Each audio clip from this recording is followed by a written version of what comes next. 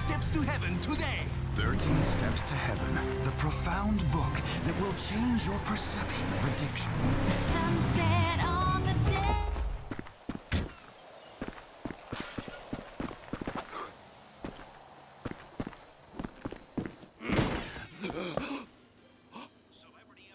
So, you've done well for yourself.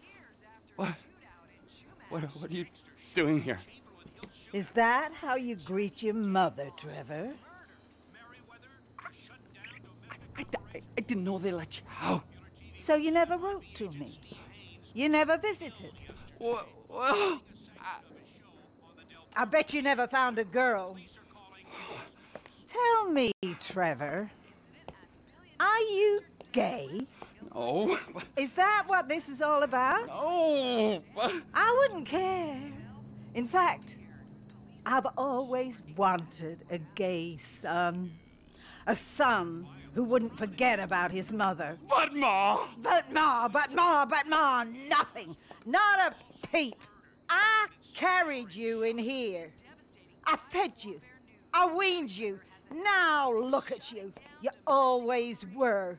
An ungrateful, wretched, sniveling sack of shit of a boy. You know it, and I know it. There was always something wrong with you. Ashamed of yourself. Ashamed of me. Of your own mother. I've been here for hours. And have you gotten me a drink? Or a cigarette? Or massage my feet? I'm an old woman. And you, in the prime of life, have you nothing inside? I am so sorry.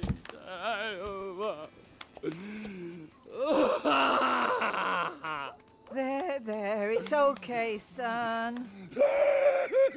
Oh, that's enough!